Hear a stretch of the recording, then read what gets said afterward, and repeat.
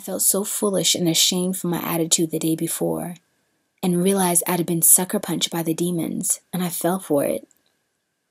By the way, those who don't know what a sucker punch is a term given to Mother Claire by Jesus, concerning a strategy of the enemy he uses on us often. When we're having a good day, and everything seems to go well, then all of a sudden you get a rhema, a word, or circumstance happens that sends you spiraling down, losing your peace, feelings of rejection, irritation, anger, guilt overtake you, and it feels like it came out of nowhere. That is a sucker punch by the devils. I had done the very things Jesus warned me about, presumption, and not going deeper in prayer, and discernment, because when I alerted the group that I was burdened for them and got the rhema, pray for your children, many began to feel a sense of fear and guilt that they had done something wrong. A few reached out to me, telling me immediately the thought crossed their mind, uh-oh, what did I do? And they began to examine their hearts. So my presumption incited fear and insecurity in them. You see, demons of rejection always open up the door to suspicion, then to presumption, and then to judgment. I'm sharing all of this because it's such a common assignment in any form of relationship. The Lord has made many of us very sensitive in the spirit, and He has taught us that when we judge, criticize, slander one another, even in our hearts, in the spirit, an arrow or knife has been thrown at us and wounded us. Just like when you walk in a room and you're unsure, but you can sense people are talking about you because there's an air in the room, and you may begin to feel really insecure, vulnerable, and uneasy because you've just been wounded in the spirit.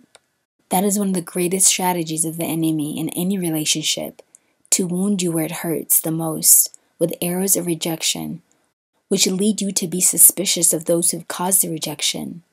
Then you make presumptions in their actions and judge their motives, which always leads to a fall, because you're not called to judge anyone's motives. It's up to God to judge the heart, not us. But many times, we do it to justify the pain we feel, which I mentioned can be very real. This is so common in marriages, especially when you're feeling a keen sense of rejection from one who has vowed to love you. You begin to become suspicious of their actions and make presumptions in your heart and mind against them based on how they make you feel. And then you judge everything they do, which opens a door for demons of fear and insecurity to attack your spouse. Oh boy, I haven't been married yet, but I've definitely been there, and the Lord always admonished me in those situations. Without clear communication, honesty, and transparency, this can break up many friendships, groups, and marriages because the enemy has gotten you to presume something that wasn't even true, and worse, sometimes something that was never there at all. Another thing is the demons are getting really clever, and sometimes that slander, criticism, or gossip you're sensing is not coming from a human, but from the demons. Many times I've gotten gossip in the Bible promises, and the Lord is warning me that there are demons that are gossiping about Him to me. Can you believe their audacity? Yes, the demons are always telling lies about Jesus to us, so they can break up our marriage and connection. They lie to us constantly about who we are to Him, how He sees us, and His faithfulness. So we have to discern much deeper. The few weeks before, I kept getting rhemas about being criticized and talked about, and I kept thinking there's nothing going on in the community, and at this point, no situation had happened within the group. Then the Holy Spirit brought to my attention that the criticism was coming from the demons, not a person. I thought to myself, that was new for me. Usually when I get a rhema like that, it always indicates a situation with a person that has happened or that will arise. So we must examine ourselves and be careful not to presume anything anymore, even when it looks like the Lord is confirming over and over again. Let's walk more cautiously, bear patiently, and pray deeper to ensure what we're feeling and sensing is indeed true, and more importantly, where it's coming from. In all of this, I was humbled and sent out an email to the group to apologize for my terrible behavior towards them and ask the Lord to forgive me for my wrong heart attitude. The encouraging thing is, in the midst of my humiliation, He gave me this beautiful reading I want to share with you guys that really encouraged me in the midst of this trial and my weakness to persevere in mothering souls.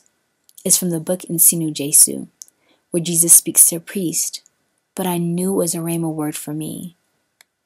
And Jesus began, "All that is happening now is in my hands, and my love has ordered all things, even down to the smallest details, so as to make my care for you shine before the eyes of men. Thus will I confound the naysayers who doubt that I am at work in what you are doing by my inspiration. Go forward fearlessly and joyfully, trusting me absolutely to provide for you, to protect you, to feed you and clothe you, and to instruct you in the mysterious designs of my heart over you and over those whom I'm sending you. Some of those who are most in need of what I'm doing will resist and criticize it. Do not let the resistance and criticism slow the pace of your progress. The work is mine, and I desire to see it flourish, even if at times it seems that there's no hope, and that all my promises have been vain delusions and empty fabrications of your own making. Such is not the case. It is I who have inspired this work in you, and I'll bring it to completion. It is a work of my sacred heart. To doubt what I'm doing here is to doubt of my love for you. My love for you will never fail. Be humble. Trust in my love for you. Be bold and act bravely. I am with you. And so long as you're faithful to the adoration that I ask of you, all will unfold according to my plan, and I will stand by your decisions and affirm the motherhood that is my gift to you. Stay close to me, and know that I am in you and with you, and every moment attentive to your prayers. I've gathered into this canicle as into the hospital of my sacred heart, the brokenhearted, the empty, the fearful, and the lonely. This I will continue to do, for my heart is a refuge and rest of all who trust in my love." So God bless you guys until the next message. Please, please pray for me and pray for a wonderful, wonderful family as well.